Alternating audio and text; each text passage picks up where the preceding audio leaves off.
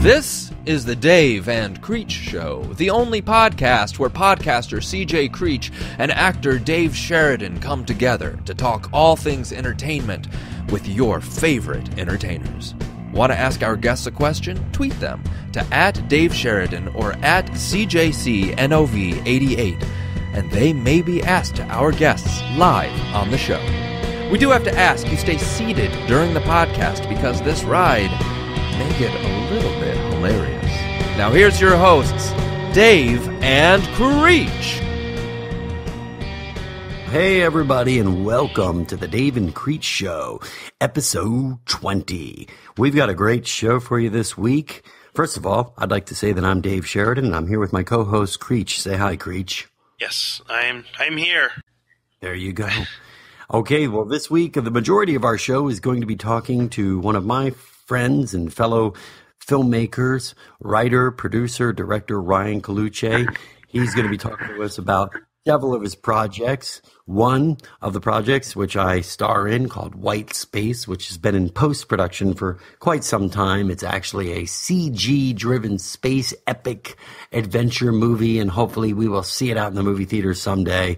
Another movie he has, which is currently at the Cannes Film Market, not at the film festival. It's not actually screening, but it's called Suburban Cowboy. We're going to talk to him about that, and we're also going to talk to him about his newest and bluest and truest. He's got a hand-drawn animation feature film, which he's trying to get the funding for, and he's started a Kickstarter campaign, and the name of that film is called, what is it called, Creech? I forget. It is called Orient City.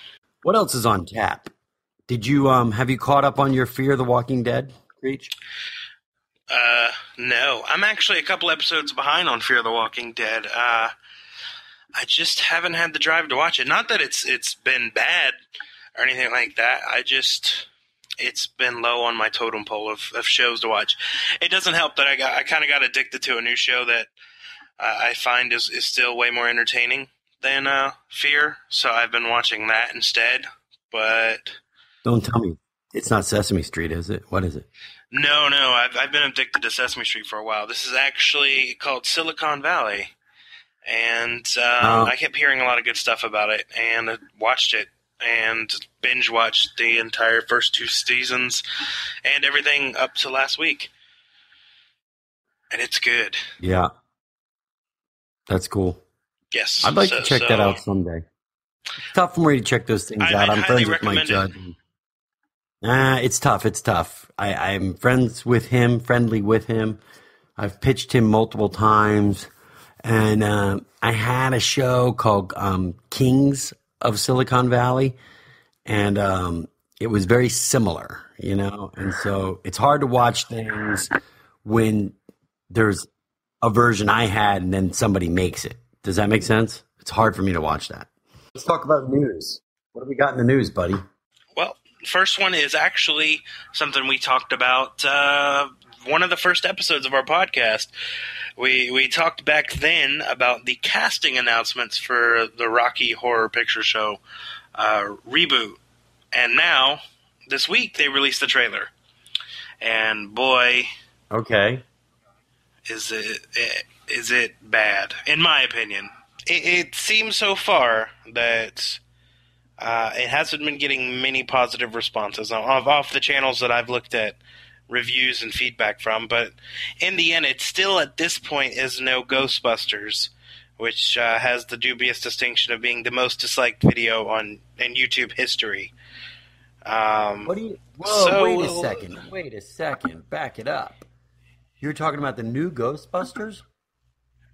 Yes. The trailer? I thought the trailer looked hilarious. I thought it was great. Well, the rest of the world does not hold your sentiments. Do you feel like it's not going to do well in the box office then? I don't think it is. I have to say I don't like the look of the new vehicle though. It's a hearse, right? Yeah. It has like a pink top in the back. I don't know. I don't know. I'm really attached to the old one, I guess. Did the old one get blown up or something? Why couldn't they just keep the old one? I felt like that should have been one callback. That and Slimer. I hope Slimer's in it. I think that was the guy's name. Yeah.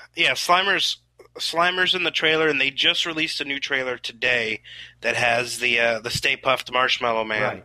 In it, so it looks like the monsters from the old series are coming back. I mean, I never saw Ghostbusters 3 or 4 or 5 or whatever number they were up to. Did they blow up the ambulance at some point and they all got killed? I don't know, but no. Or do you think they're saving? No, Do you think there's a special little cameo for Bill Murray and Dan Aykroyd, and they're like pulling up in the It would be funny if they pull up in the Blues Brothers car instead. That would be hilarious, right? Well, here's the thing. They made 2 Ghostbusters movies, and then it had taken so long, they wound up making a video game, like, mid-2000s, that basically served as Ghostbusters 3. And now with Harold Ramis dying, the surviving members from the original Ghostbusters all have some sort of cameo in the new Ghostbusters. Wow. But they haven't revealed what it was. And apparently Bill Murray was quoted as saying that it's a new character he's playing. He's not playing Venkman from Ghostbusters. I think Harold Ramis is probably a ghost in the movie, don't you think?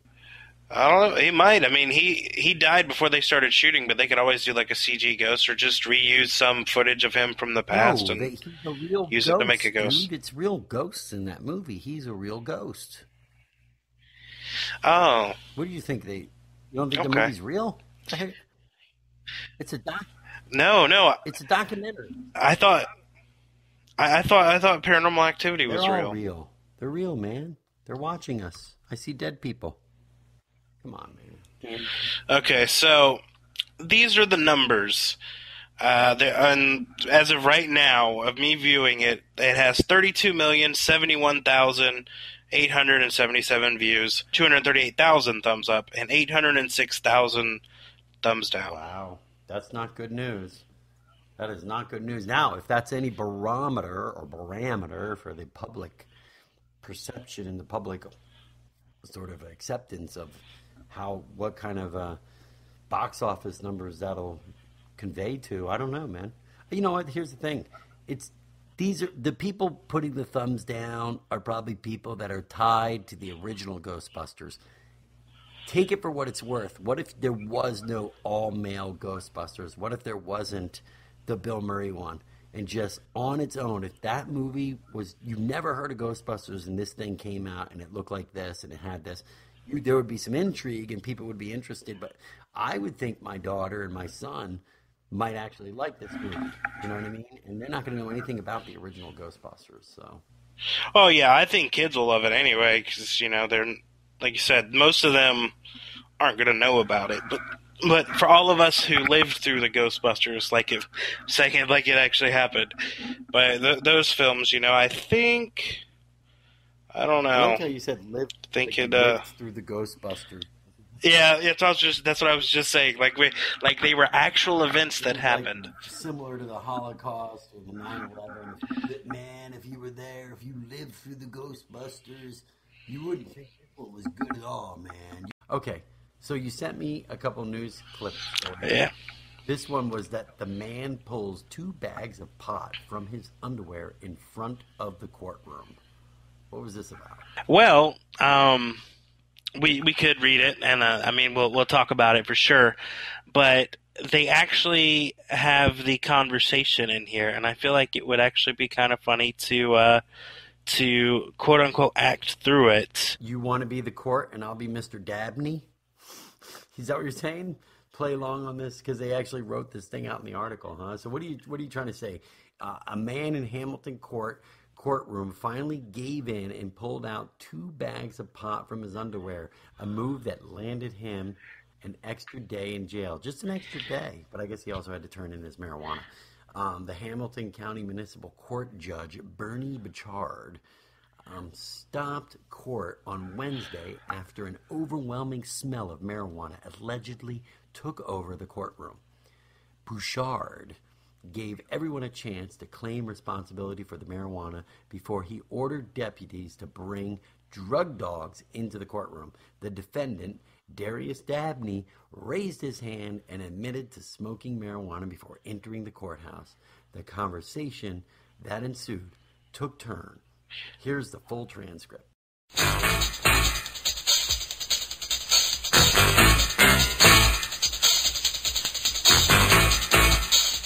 This courtroom has an overwhelming smell of marijuana. So whoever has it, if you want to give it up right now, it's going to be destroyed.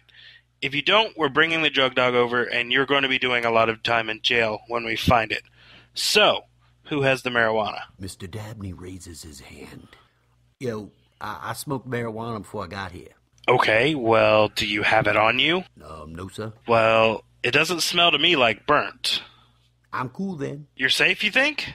I know I am. What time did you smoke it? Shit, like 9:15. I'll be honest about that. I mean, I ain't gonna hold up on you, Mr. Bernie. You know, I just got out of probation violation for dirty piss, so I smoked this morning. I ain't gonna hold up on you. Nope.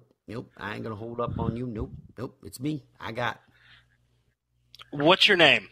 Do you remember that? I don't know that now. Okay. Why don't you come up here and have a seat so we can maybe we can take it out in the hall. I don't care what your name is. Come on up. Maybe you can remember your name by the time you sit up here. Have a seat right over here. Well, we have his attorney here. Mr. Rendering, his attorney. No, this is a court guy. He go ahead, step up. Yes. He steps up. You have Mr. Moore? Yes, sir. Okay. No. Right here. What's his name? Mr. Moore? This is Mr. Moore, his attorney. Dabney. Darius Dabney, Your Honor. He did answer his name earlier, though, Judge. What happened on Mr. Dabney here is for probation violation. What happened was he was locked up, didn't report to probation, and just recently got out of a felony PV. And celebrated. Evidently so, sir. Yeah, well, I don't think I can take a plea from him today because he's not of sound mind. Oh, can I come back? Yeah, you're going to come back, but here's the problem. You're going to stay with us for a couple days. Say what? Yeah. Sir, I got my son outside, like I really have my son, like I got to pick up my son at like 10, 11. Your Honor, I did speak to him earlier, and he knew his name, and he knew essentially why he was here, and that sort of thing. I didn't strike me as someone who was intoxicated, Judge. I know that he was kind of carrying on a little bit back there, but I think he was just having fun, essentially, is what it comes down to, Judge. I am satisfied that he's ready to proceed. Well, thank you for that, but I mean, he just admitted that he smoked marijuana right before he came to court. Oh my gosh. Right, Mr. Bernie? It's Judge Bouchard, but that's okay, Mr. Dabney. You want to step on up here, Mr. Dabney? I'm finding you in contempt, sir, for coming to court high, wasting the court's time, public defender's time, everybody's time that's getting paid here. You can't enter a plea because you're not of sound mind, so you're going to do a day in jail for that on contempt. I'm going to continue your case until tomorrow morning. Your bond is $1,000 anyway. At 10%? You're going to be doing a day anyway, so tomorrow we can take care of it. Now listen to me, Mr. Dabney. If you got it on you, it's going to be a felony when they strip you over there, so I'll give you one last time to tell me if you have any unburnt marijuana on you. I'm giving you, Defendant pulled out a bag of marijuana from his compartment. The court. Okay, so finally you came clean. Now if there's anything else, this is your opportunity. We're going to destroy it. Are you sure? The defendant pulls out another bag of marijuana out of his pants. Oh my lord.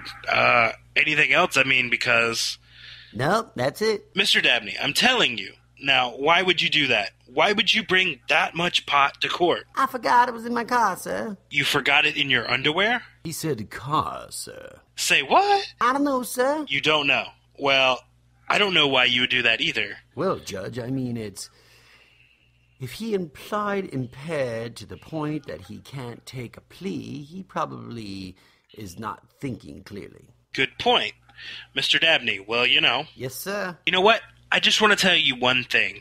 You know, at some point in your life, all you have left is your word, okay? You know, and to be honest, you hear what I'm saying? You know, it's just so disappointing that, you know, you try to lie. Mm-hmm. I've been in court every day for 20 years as an assistant prosecutor, a magistrate, and a judge. Amen. And for you to think that I'm stupid and you're going to pull one over on me, I mean, that's just illogical. But you know what? I appreciate in this courtroom is honesty, you know. Mm-hmm. If you can say I did something, I'm sorry, I learned from it, that goes a long way than no I didn't and lying, you know? Exactly. So, I mean, you did come clean, but it took a little coaxing.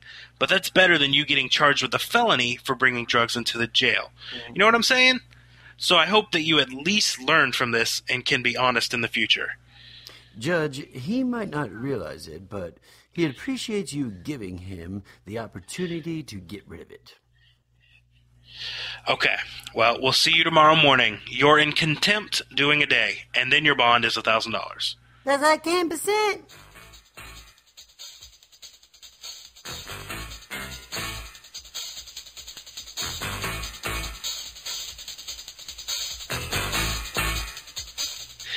Later on, the 2 bags of marijuana weighed 1.5 ounce. According to officials, Dabney is scheduled to appear in court again Friday morning to face his probation violation.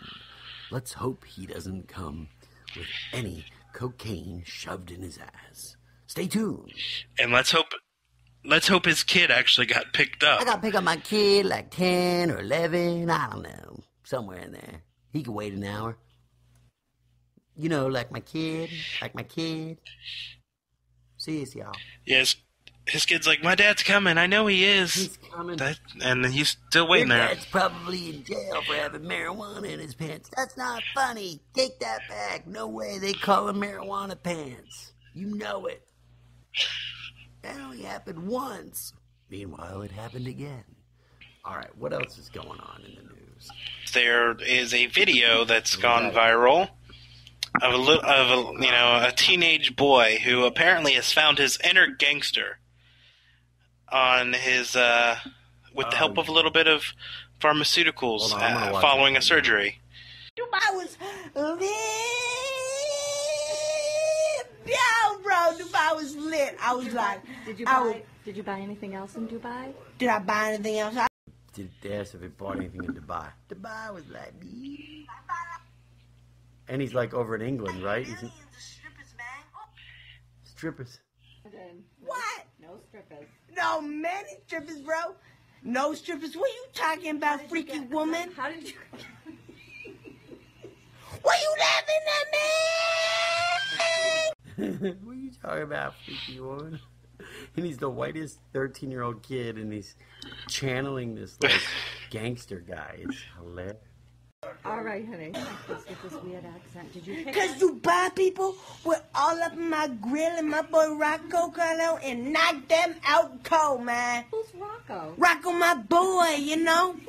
You know Rocco? Rocco was like, yo, bro. And I was like, yo, Rocco, go sock him. And Rocco was like, and I was like, yo, Rocco, you get that ass, man. Don't tell my lawyer we kill people, man. What you laughing at? I'm joking, man. And then it ends. What you laughing at? I'm not fucking joking, man. That's pretty good. That's pretty funny stuff. There's not much to say except that's funny. If you see the video, go watch it because it's funny. Yeah, and that is going to wrap it up for weird and entertainment news this week. Up next is our interview with Ryan Colucci.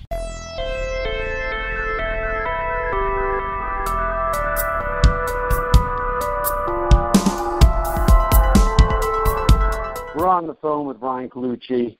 I met you, Ryan, on the film White Space, right? Yes, the epic space odyssey. It'll be done January of this coming year. It'll be done by the holidays. It would be done by the holidays. We shot it sometime before yesterday. Yeah, we shot it before yesterday, right? Yes. And that's when I met you. And what was your involvement on White Space?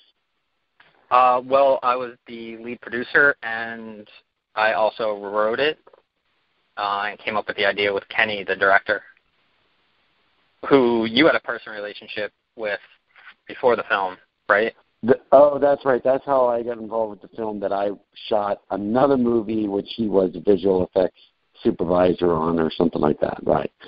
Yeah, he does a lot of director. Yeah. Or he used to do a lot of barter work where it'd be like, I'll come on as a producer and do your 50 visual effects shots. Right. Now, and so you co-wrote that one, White Space, right? Yeah, I came up with the idea with Kenny, and then I went off and I wrote like a 40-page outline, and I was busy at the time. I forget what I was working on, but I was like, I'm not going to write this script. It's not in me. You know, I wasn't feeling it after I'd written like this 40-page outline, and the outlining process for me is a much longer, harder part.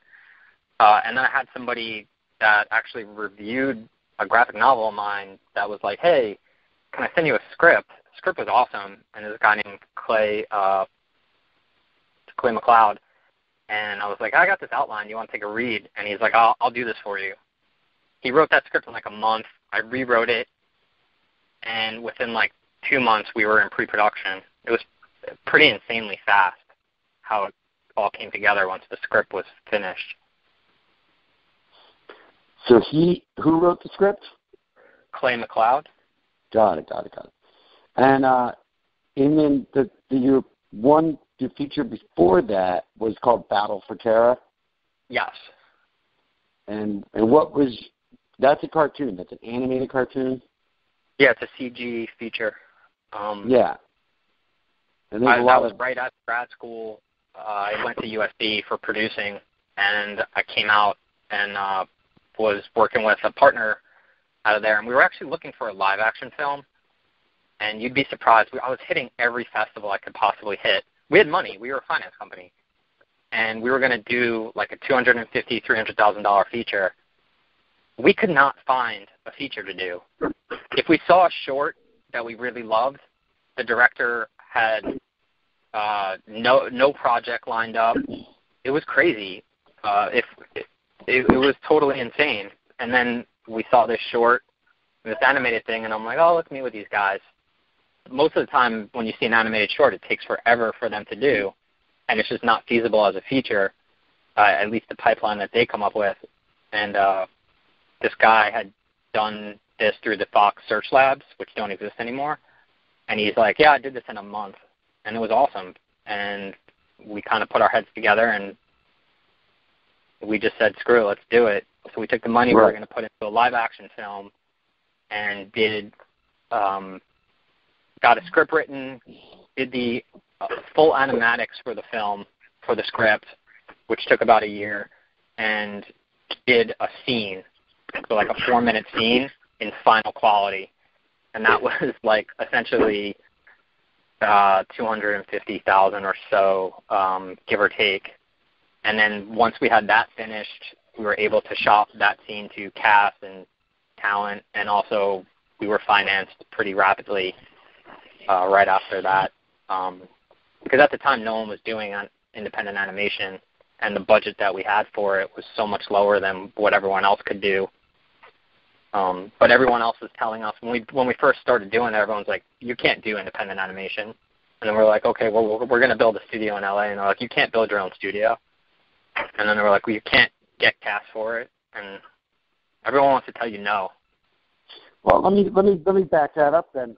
So you're saying you had 250. Where did you guys have the 250 from to begin with? Well, when we came out, it was me and a partner from USC, and he had financing lined up. Got it. That had committed to put this money down on a film, whatever we decided to do. Got it. So it sounds like it was his mom and dad. Is that what you're trying to say? I don't want to yeah, essentially. He had money. Yeah, he's a billionaire. Oh, there you go. That always helps, right? That certainly helps. So then you made the animated movie, got a lot of good voices. So this budget to this animated movie, Battle for Terror, was $250,000. No, that was just for the first year, and we got the animatic script and scene done. Right. So at the time, it was like if you made an animated project, you were minting money. And then we wound up riding the 3D wave. We finished. We didn't actually produce it in 3D. It premiered at Toronto, and after Toronto, we went backwards, and because there was a marketplace for 3D at the time, and actually retrofitted it in 3D. And we were supposed to get like an obscene amount of 3D screens, but I think it was Inside Out, or Monsters vs. Aliens came out right before us, and they just were selling out all the 3D screens. And at the time, Lionsgate was not Lionsgate it is now, because it was before Hunger Games, before Twilight.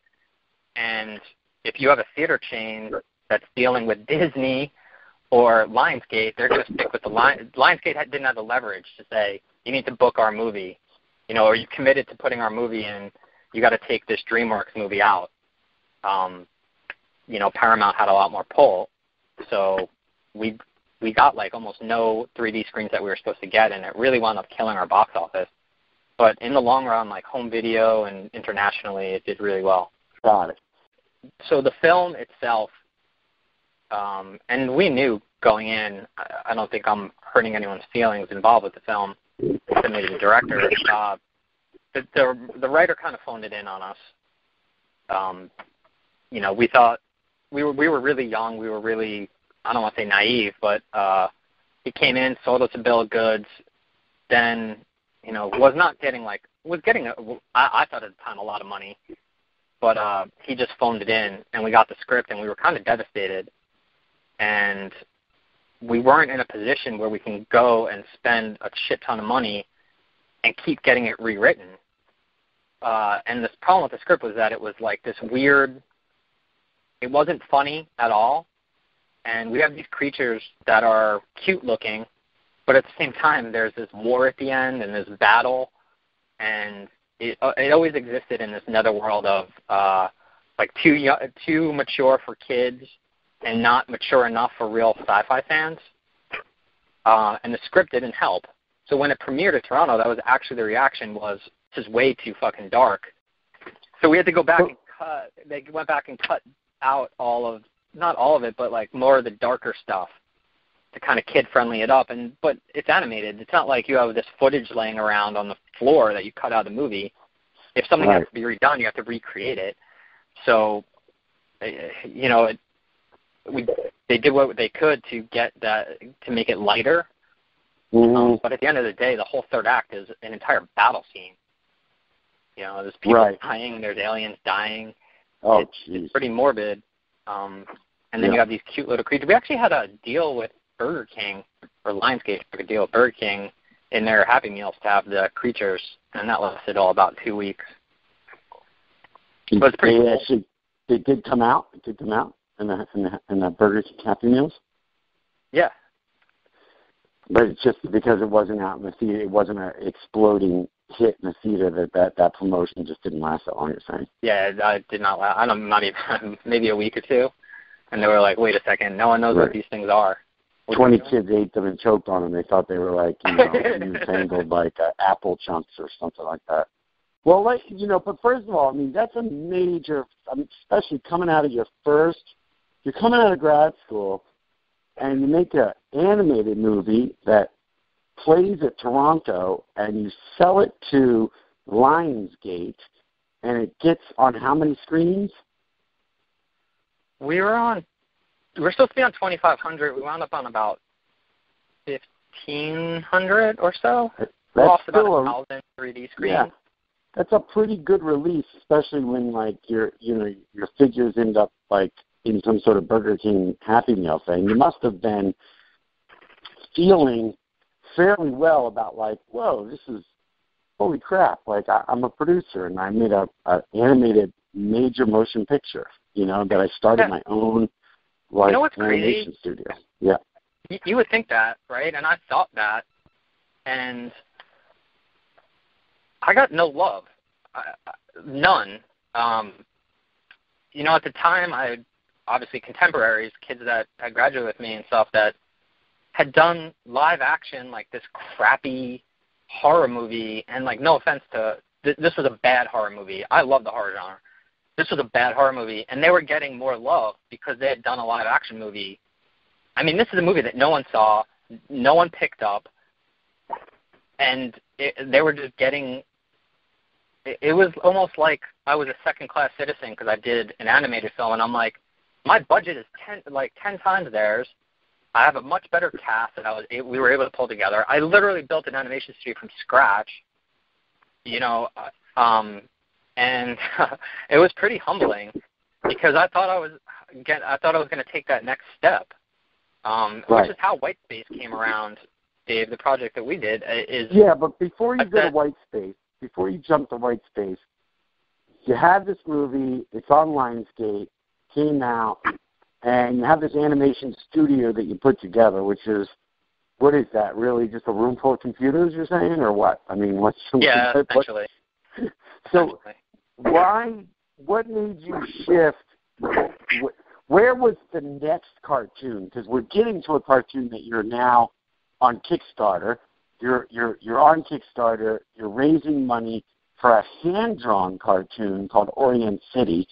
But now we're in the year 2016, going into 2017, and I know you've been working on this hand-drawn cartoon for quite a while, quite an amount of years, but in between that, was there, when you had Battle for Terra out and you sold it to Lionsgate, there must have been some sort of idea of what's next on the slate with animation and this animation studio. Where did you see that going? Before we finished Battle for Terra, I had set a project up at Warner Brothers. While I was at USC, I got the rights to a big fantasy series, and I set that up. And then right after I set it up, I left the animation studio. I'm still a producer on the movie. I was still there, but I wasn't there day to day anymore. Which, once the studio is up and running and the animatics are done and everything, you're talking about 30 seconds a week, if that is getting done. And my partner at the time wanted to micromanage that, and I wanted to, but there was no need to micromanage it. In fact, it was making it worse, micromanaging it.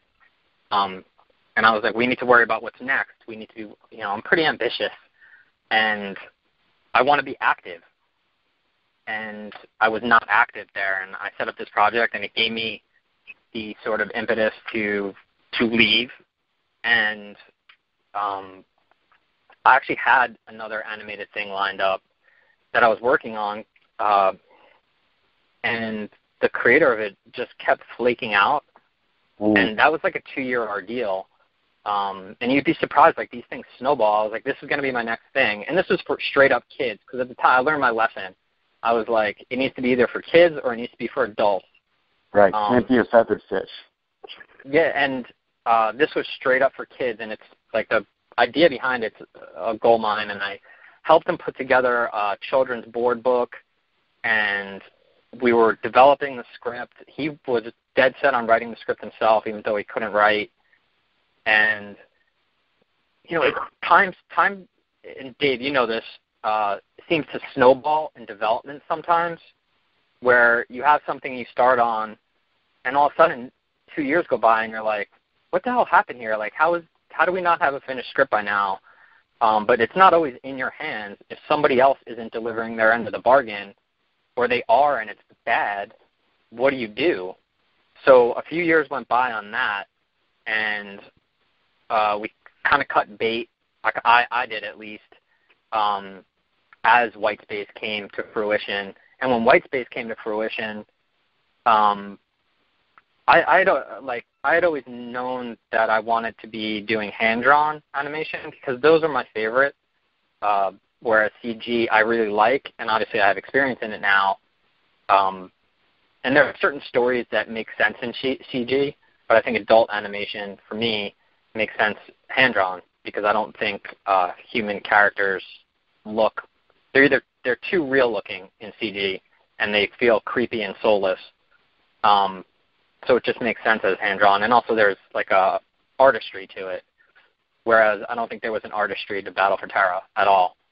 For us, that was a piece of commerce, especially when we got the script and it wasn't any good. And it was like, if we stop to go get a script written, we're going to add 6 months to a schedule.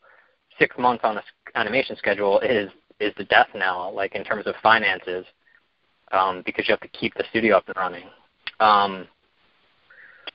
So it was like I had my next film. I thought I had my next film, and then the development just didn't happen as I'd planned.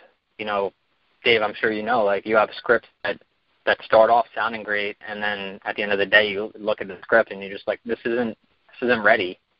This isn't something I'm going to spend a year or two of my life on. Or 10 years, yeah. 10 years, yeah. I mean, and this kid was so dead set on writing the script himself. And I had a great title for a script. It was called Star Wars versus Harry Potter. Spent a lot of time on it, and it just never came in the way, I really envisioned it. And it might have been the title. Anyway, never worked out. Anyway, but that's feathered fish. Another feathered fish. Was it kids or for adults? I don't know. But anyway, so then you got where did white space come into play in terms of the origins of white space? Well, so right when I kind of left there, I'd set up this project. Well, it was a real wake-up call because I set up this project at Warner Brothers, and I thought I was hot shit, and it was another major thing on my resume. And then it was like reality dawned, and Warner Brothers was kind of like, hey, thanks, kid. We'll call you after the premiere. We'll send you a DVD, essentially. And I'm like, I just spent like 5 years hounding this author to give me the rights to this thing. They don't give a shit. So at that point, I thought, it's crazy to play this studio development game. I had friends that were in it. I started in development. USC producing school is kind of like a feeder for the studio systems, which is great. But for me, I wanted to be active. I didn't get into this to take lunches and dinners and get laid. I want to make movies. Hold on. Because this podcast is for young, aspiring filmmakers. And there may be many of you out there that are in it to go get drinks, get free lunches, and get laid, and there's nothing wrong with that. My point is that I was getting laid. There are valuable reasons to get into this film business, and that is 3 valuable reasons. Okay, but those aren't reasons why Ryan Colucci got into it. Go ahead, Ron. Well, they're awesome reasons, but I was getting laid with no money in my bank account, and like I didn't need to be a development exec or an agent to get laid, which I think a lot of people get into it to do because they can't get laid on their own. There you go. Okay. So that just made me sound like a cocky asshole. But Carter Swan. I just got the name. So hold on, picking him up. Carter Swan. Not sure if he could get laid without being vice president of Trigger Street. We don't know. But let me pick those up. Okay, go ahead. So I wanted to make movies, and I thought, I'm going to go make a bunch of movies. If I have to go do smaller movies and make small movies that are really good, that are for, if I spend a little bit of money on them, I'm going to make them look like they cost 10 times that. I was pretty confident in my ability to do that. It just so happens that when I did start to do that, it was the writer's strike. So the entire industry shut down. And at the time, I said, fuck it, and I made my graphic novel, which is called Harbor Moon, and that was actually supposed to be a feature, and the company that was supposed to finance it was like, it's the writer's strike, fuck it, we're not dealing with that. So we made the graphic novel, and as I was coming out of the graphic novel and doing press on that, I was fucking emailing blog sites to interview me, but as I was coming out of that is when I first met Kenny, the director of White Space, and hatched this whole idea. So how did you meet Kenny? And tell me a little bit about Harbor Moon, the graphic novel. Well, Harbor Moon was written with somebody from USC. We actually wrote it to be like a spaghetti western, to be honest with you, which is kind of like what Orient City is. Orient City is a samurai spaghetti western. But, spaghetti westerns are my favorite genre. So, and so my partner on Harbor Moon, Dekron Arnikian, who is just a straight-up screenwriter now, even though we went to producing school, we both love that genre. I brought the idea to him. He was like, oh, this sounds cool. Let's do it. It just so happens that it has werewolves in it. Uh-huh. So it's a spaghetti western with werewolves. And when we made the book, I didn't necessarily set out to make a horror book.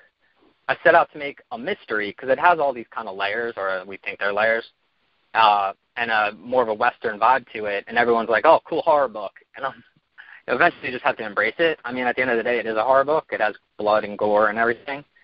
But to me, it's more of a mystery and a spaghetti Western than anything. It would be awesome to see that come to life one day on screen. There was part of it was that this company had taken a press release out. It was on the cover of Variety. They were going to do a trilogy, and then the writer strike happened, and the company actually imploded, and they ran out of money during the strike. Then it was like anytime anybody looked this project up, or there was like, oh, this company didn't do it, or it's sitting at this company still, which is not the case at all. They never closed the deal for us even. You know, these companies take out these releases, and they don't even close the deal for the rights first. Because the company that was going to do it was Stone Village, and they're really shady, you know, and I was young. I still am young, but, you know, I don't know these things. And the first time we were in there, they literally were like, hey, we want to make this. And we were like, awesome, let's do it. They handed us a contract in the room. It was 1 page long. And at the bottom of it, it was signed by the Jackson 5, and it was scratched out, being like, go ahead, sign this contract. It was insane. I can't believe. I was like, you guys know that I'm not from, no offense to anyone from Sheboygan, but, like, I'm not straight off a bus from Sheboygan. Like, oh, we know a lot of people from Sheboygan. I wish I just had a whole bunch of them. Yeah. So they wanted you to sign a contract right there in the room? Wasn't that enough just to get the hell out of there? Yeah, so I was like, well, are you guys kidding? You guys were actually, you know, and we were so swayed by the fact they said they were going to make this movie. And they had, at the time, they had just made Turistas and some other stuff, and they had the money to go make stuff, or they were saying they did. And then the more we kept uncovering, like, layers of the onion, the more it was like agents won't take their calls because they're shysters, and no one takes them seriously because they're shady. And you should have seen this contract. It was hilarious. It was like, essentially, you pay us $5,000 and we'll make your movie. And I was like, no, I'll send you a contract. And then we were going back and forth on the option. They didn't want to pay any money for it. And it was like, you know, I'm spending my own money to do this graphic novel. I need to get that back at least. Like, you're taking this off the table before the graphic novel comes out. Like, what happens if the graphic novel does well, like 30 Days a Night, and someone snatches it up? And then these assholes took a press release out, cover Variety type shit, and I see message boards now that's like, oh, Stone Village was going to make this, but they didn't. It must suck. And I'm like, fuck that. That's bullshit. Now, is that Suburban Cowboy? I know that's at Cannes right now, right? Yeah, it opened, right? I think I might be in the running for the Palme d'Or. Are you joking? Yes. Okay, no, I thought you were... You mean in the Cannes market or the festival? Yeah, the Cannes market. Yeah. So it's being represented by Paradigm domestically. We're not going out internationally yet. We're going to try the plan is to make a domestic deal first. So it's not technically at Cannes because that's more of an international marketplace. Right. Paradigm is there. All the domestic distributors are there, so they're having face-to-faces about it. We're hoping to have, it's a very specific film, so it's not the type of film that you sell to Paramount. So the distributor list that we're going to is very specific, so they're having face-to-faces with all those people. Some of them had seen it before Cannes. The response we're getting is awesome. It's like, there's maybe been 2 or 3 passes so far, and it's, hey, we're making theatrical films. We need a star in it, and this movie doesn't have a name. Right. Our title design, actually, which is hand-drawn animation, was at South by Southwest for excellence in title design, which is like this weird, obscure category there. I was like, everyone loves our title design that we did. Let me just submitted to this thing for some publicity because the film wasn't going to be ready by then. Right. And it got in. And then I saw who it was up against. It's crazy. Spectre, Avengers, Age of Ultron, the Daredevil titles, stuff like that. It was crazy. Just so people understand, you're not making the entire feature film for $30,000. You're trying to make the short, which will be the jumping off point and really being the big selling tool that will get you to about, what you're looking for is maybe like $2.5 million, right, to make a feature film. Yeah. So this exists essentially as it's like a short film prequel to the movie. So it's not like, hey, give us money so that we can go make another movie. We're going to kill ourselves to make a fucking awesome movie here, and it's going to exist as its own thing. But yeah, it's like we created this whole world, and this is the first kind of start of the world. Like the opening intro into Orient City and this character, two lead characters, which is this guy Boshi, and who's a fallen samurai, and then this young girl Nessa, who he's sworn to protect, and her family gets assassinated, and they wind up heading to Orient City to get revenge. And that's kind of the genesis of the short. And it's a samurai spaghetti western, and it's ultra violent. It's violent in the way that Kill Bill is violent, and some Robert Rodriguez movies are violent. I also just kind of get hungry when you're talking about it, samurai spaghetti western. I almost want to go to Nothing But Noodles and just get like the fettuccine with like shrimp in it. You know what I mean? I don't know why, but maybe just because I'm hungry right now. But I'm not joking, dude. I kind of get hungry, which could be a good thing. Hey, you got the Burger King characters before. Maybe you can get a Nothing But Noodles or some sort of Panda Express. Benihana. Exactly, Panda Express to put out the special Orient City mesquite Chinese noodles or whatever it is. So it's like the Western Chinese noodles thing. No, but obviously, food is a big part of you. When you watch your short, and people will understand why I'm kind of getting hungry when I watch it, you paint a very visual world, and it does even get the aromas of that world out in my mind. So let's jump back to White Space. We're shooting in Los Angeles. Dave, you can comment on this because you were there. SAG doesn't have anywhere to go, right? Because most things weren't shooting in Los Angeles at the time. That's right. Everyone goes somewhere else. So SAG used to send a rep to all these sets all the time to check on the welfare of their actors. Now they're so bored. We had our guy show up like 5 days in a row. He was nice. But I'm like, what is this guy doing? Like, I think he just wanted to hang out. I've never had a SAG rep show up as much as SAG was there, so I was under the idea that somebody had a red flag on them as a producer or... Dave, you actually called me. So the next thing we did after that was with you, which was a companion piece to an album. It was a film for Dirty South of Dragon Regante. Yep. So, Dave, you got a call about that. Right. Because that was done under the new media agreement, right, which they always check up on. So you got a call, and then you called me. You're like, yo, is there something you want to tell me? Are you red flagged by SAG for some reason? And I'm like, no, I'm fine. Right. Because I think there's something shady going on with you.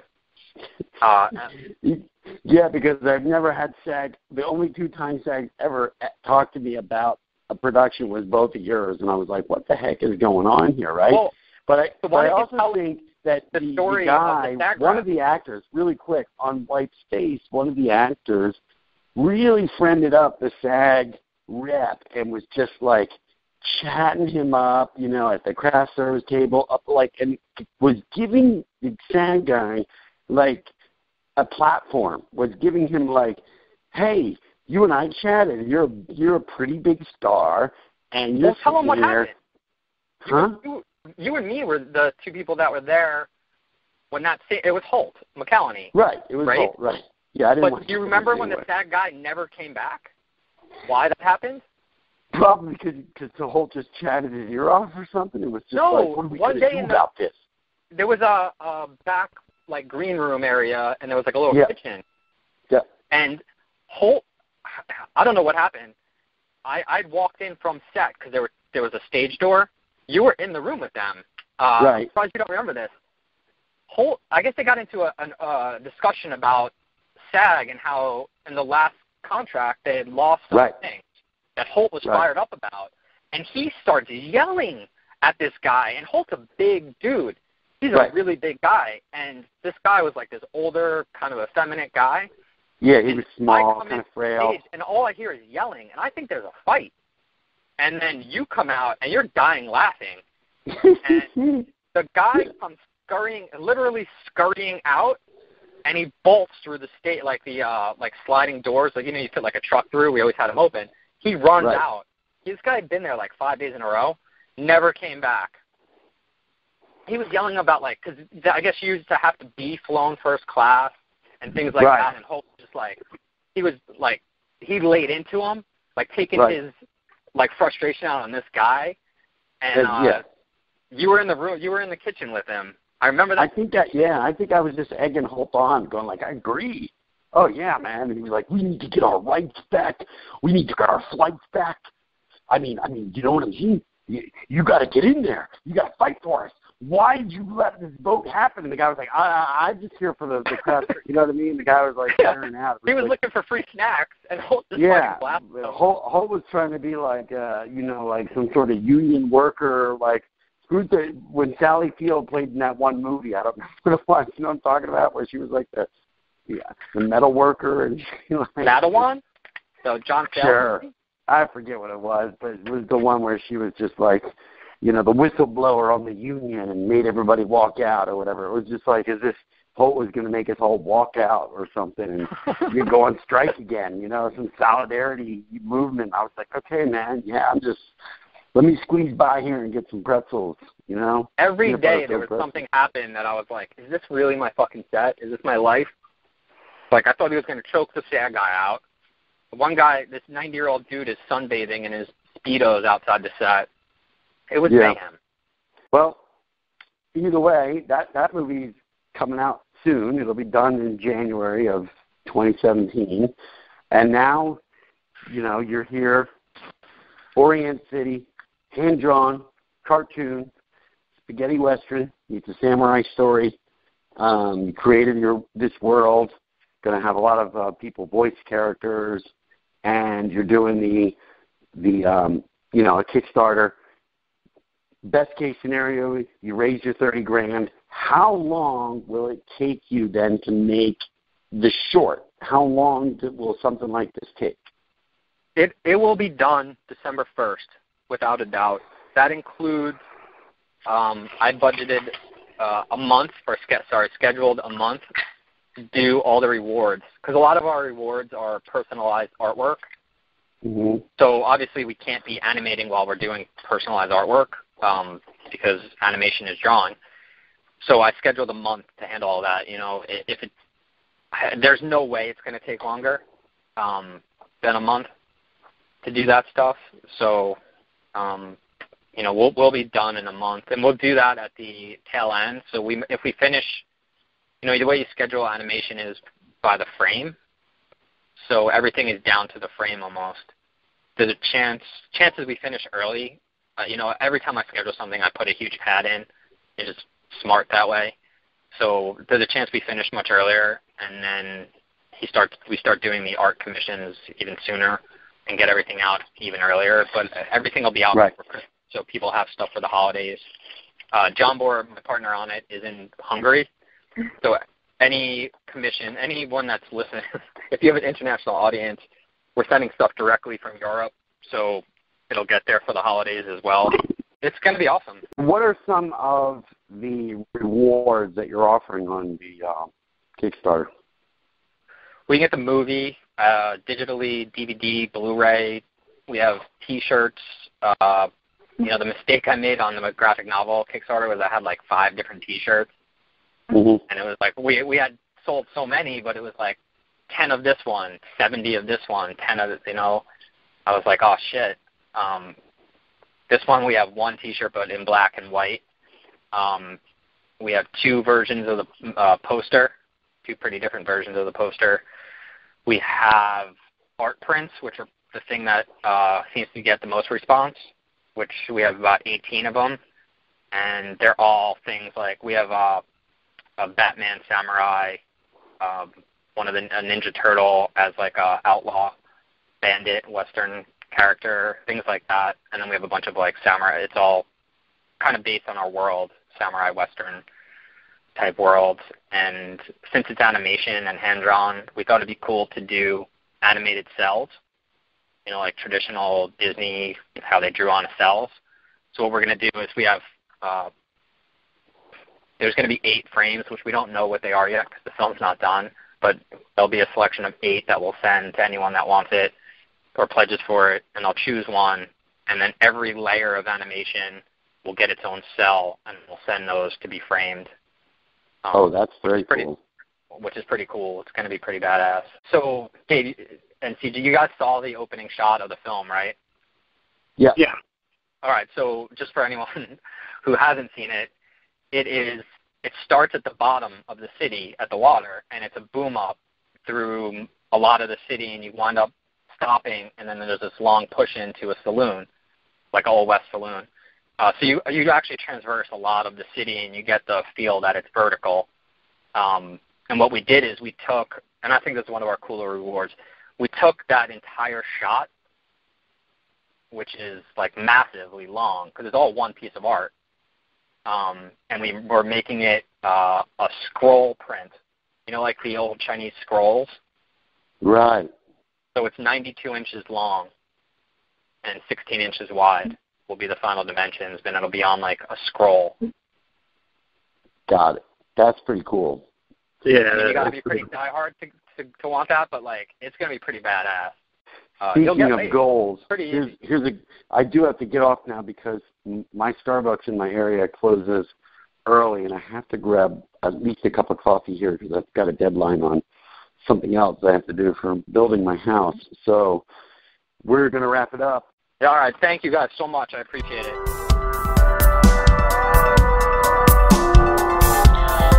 All right, guys. Well, that is going to be it for today. We hope you've had a great time listening, and make sure you definitely contribute to Ryan's Kickstarter for Orient City. It's great goals, or I don't know, are they considered goals, or is that what his goals are?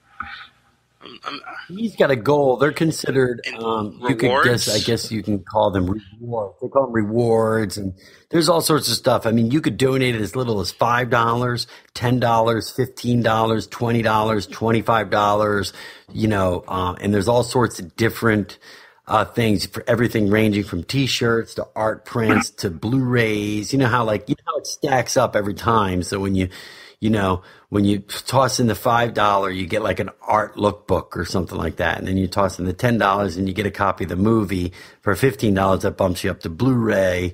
For $20 or $25, you get the T-shirt and the Blu-ray, and that kind of thing, So it just keeps pushing up. You can, I believe, because I'm actually going to a site right now, you can go up as high as, let me scroll all the way down. Oh my gosh, you can pledge up to $5,000, and there is 0 backers, 5 of 5, and that will get you an executive producer credit. Yeah, so get your foot in the proverbial Hollywood door.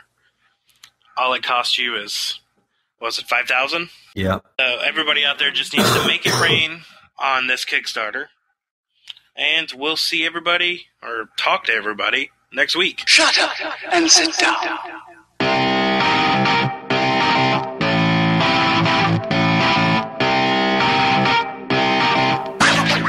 Thank you for listening to The Dave and Creech Show. The views and opinions expressed in this podcast are solely those of Dave and CJ. These views and opinions do not necessarily represent those of Creech Creative Productions or any of its affiliates.